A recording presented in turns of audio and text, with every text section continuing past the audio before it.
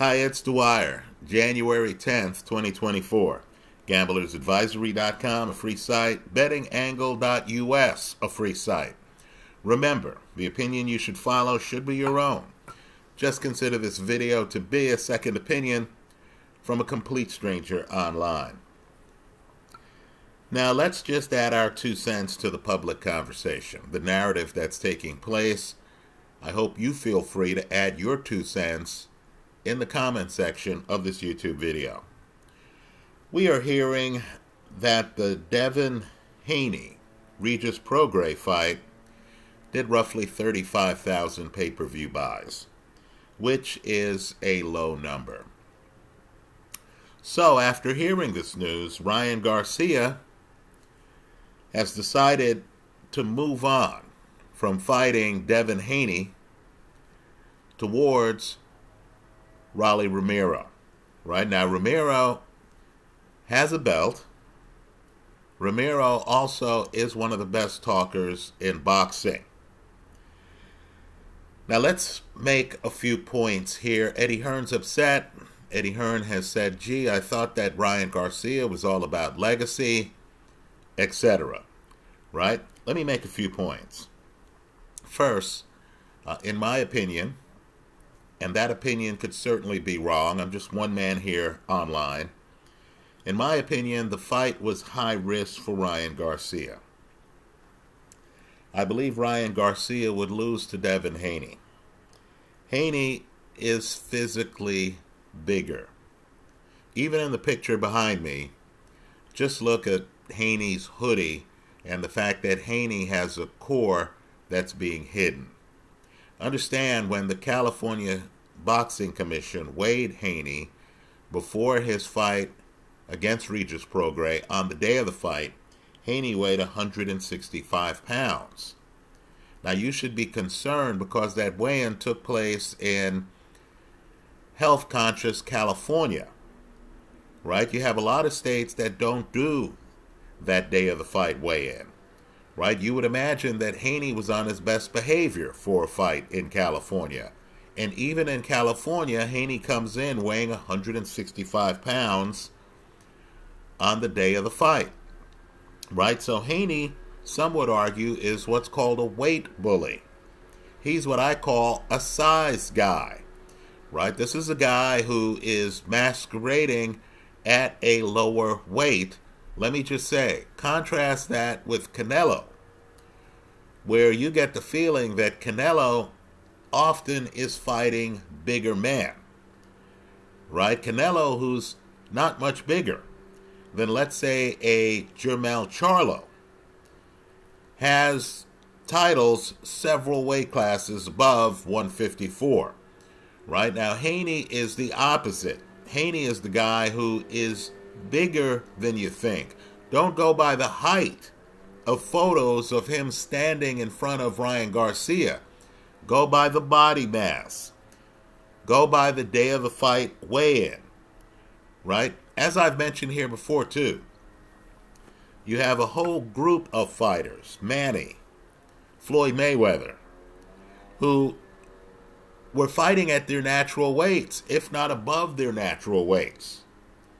Right? As I mentioned here before, Floyd, when he fights Oscar De La Hoya, comes in low for the weight class. And we know De La Hoya was a guy who would rehydrate, as they say in the trade, before a fight. Right? The mindset for fighters who come in, at their actual weight is that they have better punch resistance. When the stress of the fight starts to weigh on their body in the middle of the fight, their body will be able to react naturally. Right? There hasn't been a lot of unnatural carb loading and all that other stuff before a fight after the weigh-in. Haney, the weight bully, would have also had a skill gap on Ryan Garcia. Let's just keep this real. Right? Garcia has a great left hook, but understand, he needs to be somewhat close to you to land it. And we know Haney has the better legs than Ryan Garcia. Haney has a mobile jab. Haney would be able to, with movement, it's the movement that threw off Regis Prograis, circle Ryan Garcia and stay away from Garcia's obvious Sunday punch, that left hook. Right? And so my point to you is, this was a dangerous fight for Ryan Garcia. Garcia had to ask himself, do I want to risk getting another loss? Am I being compensated enough? Garcia realized that the answer to the second question was no, because Haney can't deliver the box office, right? The pay-per-view. Now that brings me to my second point here. Ryan Garcia has something that the other fighters at 140 don't have. And that's his status as the box office king. This is different than actually being the champion. This might actually be more important than being the champion. Right? Understand, Ryan Garcia brings in fans. Fans want to know about Ryan Garcia. Fans want to listen to his interviews. Folks, there are very few box office kings in the sport of boxing. When you're a box office king, your brand is bigger than the brands of the other fighters. So Ryan Garcia needs to realize and understand, in boxing, the truth is often hidden because the people around the fighter don't have an incentive to tell the fighter the actual truth. The actual truth is that Ryan Garcia, as a fighter, is still learning his trade. There are a number of guys at 140 who might be able to beat him today. Right? Jose Ramirez, who I keep mentioning here, has an aggressive front foot. He's going to be in your face. This is a guy who's held the title at 140. Right? He's going to be in your face. He's going to be forcing you to deal with his aggression, and he's a vet. So when he fights, or if he ever fights Ryan Garcia, he's going to know all about Ryan Garcia's left hook. He's going to get on Garcia like Oscar Duarte did. I thought Garcia, who started turning away from Oscar Duarte, had major problems with Duarte's aggression. He would have major problems with Jose Ramirez's aggression. You heard me mention that I believe Devin Haney wouldn't even have to get deep in the pocket to beat Ryan Garcia. He'd be able to stay away, stick a jab, use length, use height. Right? Even though Ryan Garcia might be just a smidge taller than Devin Haney can fight taller than Ryan Garcia. Right? Good luck getting through Devin Haney's jab, especially when Haney has a lead in the fight and has no incentive to trade shots with you deep in the pocket. Another guy I believe who would beat Ryan Garcia is Richardson Hitchens. Now let me make a point here. If you're someone watching this video saying, who, that's the secret of boxing. You have some excellent fighters out there. Excellent fighters who the public doesn't realize would give the more popular fighters all they can handle. Right? Hitchens has an excellent jab. Hitchens is great from the outside. The secret to beating Ryan Garcia is to stay away from the inside and Garcia's left hook. You want to keep Garcia outside. You want to force Garcia to try to come find you. Garcia is flat-footed, doesn't move that well. Garcia is a slugger who, like Anthony Joshua, is trying to figure out the boxing nuances of the sport. Hitchens is the boxer who already knows them. Right? So understand, Garcia right now has an endowment that the Hitchens of the world dream of having. The fans know him. The fans care about him. Right? Andy has a natural personality where in interviews, even as Garcia is coming across as a bit petulant, even as he is a bit disrespectful toward Hall of Famers around him who are actually trying to help his career, even as he's overvaluing his own talents in the ring and calling out other fighters, right? I know there's a group out there thinking to themselves, Ryan Garcia would be an easy fight for Devin Haney. What's Garcia doing calling out Haney? Right? Garcia's not ready for Haney right now. As we watch a Ryan Garcia interview, realizing that Garcia thinks he is and might be self-deluded, we actually care about Ryan Garcia. Life's unfair. Some fighters are popular. Right? Gervonta Davis out the ring at times in his life has been a disaster. But fans love him. We're willing to overlook the problems with some fighters. We look at Garcia mouthing off, we look at Gervonta Davis police reports, and we say, okay, this guy was young and careless. Right? Those guys have box office pull.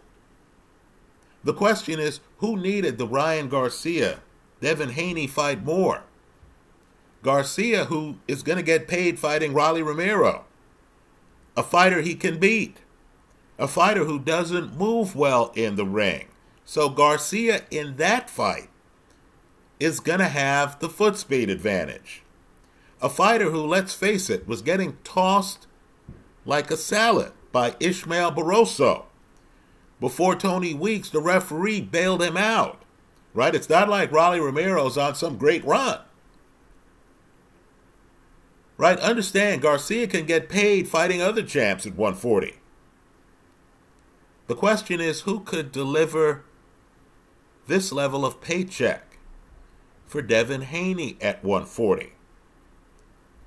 It's an open question. Right? So, understand, boxing's a for-profit sport. The promoters, the managers, they're not philanthropists. They're capitalists. Right? The fighters need to realize that the lifespan of a boxing career as a fighter is relatively short. Right? So the fighters need to get paid. If I'm Ryan Garcia, quite frankly, Rolly is a much better choice as an opponent than Devin Haney at this stage of my career. Right? The calculus is different if I'm Jose Ramirez. If I'm an older fighter who's already had the belt, who's already fought Jose Zepeda, Josh Taylor, who's already had big fights, okay, then I can say, let me take on all comers. Right? Devin Haney, welcome to 140. I'm here when you're ready to make the call. Let's do this. But if I'm Ryan Garcia and I barely beat Oscar Duarte, let's stop kidding ourselves. Duarte could have easily won that match. I question the count that counted Duarte out. Duarte gets caught, no doubt about it. He hits the canvas, no doubt about it. But I thought he beat the count. I thought Duarte was giving Ryan Garcia all he could handle. Right? If I'm Ryan Garcia and the fans love me more than opponents do, the opponents know, hey, if I catch this guy, I'm going to win the fight. Right? I don't think Hitchens, for example, has any doubt in his mind that he beats Ryan Garcia. Right? I think Teofimo Lopez is more afraid of Sander Martin, a southpaw with legs who can move away from him, than he would be Ryan Garcia, who would be in the pocket with Teofimo. Right, so Ryan Garcia here needs to take care of himself. Let me offer some more unorthodox advice to Ryan Garcia. If you beat Rolly Romero, if that fight happens and you beat Rolly Romero, right, be content, because Romero will be stripped if he doesn't fight Barroso. Right? If you fight Romero and he's stripped and the title is not at hand, be content with that win while you sharpen your boxing skills. I wouldn't fight a champ at 140 until I'm truly ready to do so. If you're not ready to deal with a master in the pocket who has his own great left hook, and who's a better boxer than you, don't fight Teofimo until you're ready. If you're not ready to try to hunt down a bigger man with a mobile jab, with better legs than you, who doesn't have to come deep in the pocket to trade big shots with you to beat you by a wide margin, don't fight Devin Haney right now. Right? Being the boxing champ gives you options. You want to look at Anthony Joshua, realizing that Joshua had a clear shot at the IBF title. Right? Filip Ergovic is there. Filip Ergovic's willing to fight anybody at heavyweight. Maybe not Zhilei Zhang again, but everybody else. Right? He certainly would love to fight a box office king in Anthony Joshua. Instead of fighting an unbeaten fighter who is the top-rated fighter by the IBF, right, other than, of course, the holder, Fury or Usyk, Joshua, knowing that he's bringing the box office with him, he's not depending on an opponent for the box office, Joshua pivoted to Ngannou, a guy who'll be having his second professional boxing match. That's a much easier fight for Joshua, and Joshua still gets the payday. Right? If I'm Ryan Garcia, that's who I model myself after. Right? Joshua is not in a rush for the next title. Let me say this too. If you're going to fight Rolly Romero, you need to insist that Romero work with Barroso to keep the title for the fight. And you need to agree to fight Ishmael Barroso after the fight should you beat Rolly Romero. And Ryan, you need to realize that's a tough fight for you. As good as your left hook is, your left hand might not be as good as Barroso's left hand. Right? Let me just point out, too, that let's say you beat Rolly Romero, but it's a tough fight.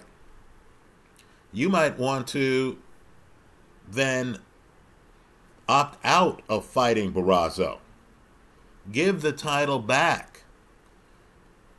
You would have won the title if a deal's worked out with Barroso before you fight Rolly Romero.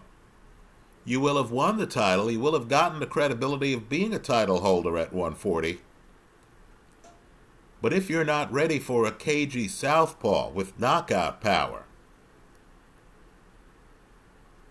now might not be the time to fight Ishmael Barroso.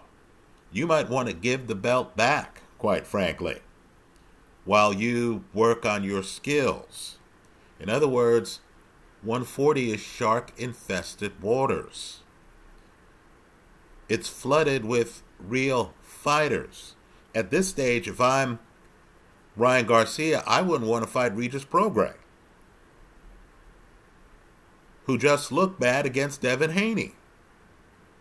Right? So Garcia needs to figure out who he is. He needs to walk the same line Anthony Joshua's walking. I don't see Joshua rushing to fight Zhilei Zhang, for example.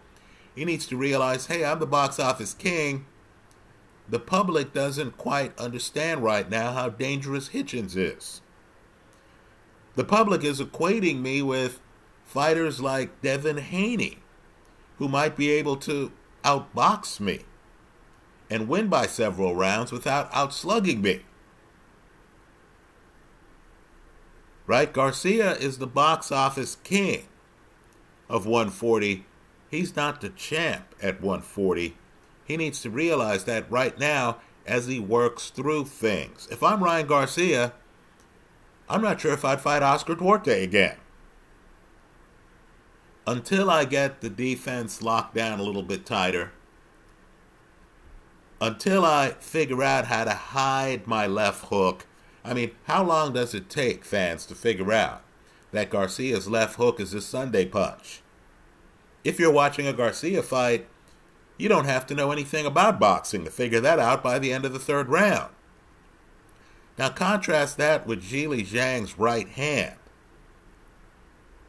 where Joe Joyce didn't realize that Zhilei Zhang had that big right hand until the second fight. The last punch of the second fight. Think about that. Anyway, those are my thoughts. Let me hear yours. I hope you leave them in the comment section of this video. Please, if you're going to say things like, hey, champs must take on all comers, then you don't understand the financial side of boxing. You don't understand the risk involved. Right? Fighters need to pick and choose to maximize the prize they're getting for fighting. Right? This is about the money. This is about the sequence of your career. Right? As I mentioned in an earlier video, Sugar Ray Robinson just flatly refused to fight Charlie Burley. Right? Folks don't come out and say, I'm not fighting Charlie Burley. No, what they do is just never sign to fight him. Right? Ryan Garcia right now, I believe he wants to be the best at 140. Folks, he's not there right now. There are unknown guys at 140 who would give Garcia all he could handle. There's a 40-year-old at 140 who would give Garcia all he could handle. Garcia needs to realize that, and he needs to pick and choose. Right? If Devin Haney's last fight only pulled 35,000 pay-per-view buys, then Devin Haney should not be his next opponent. There's simply too much risk in the ring for that to happen. He needs to pivot away, go for paydays against fighters who he has a better chance of beating. That's how I see it. Let me hear from you. I look forward to your comments. Thanks for stopping by.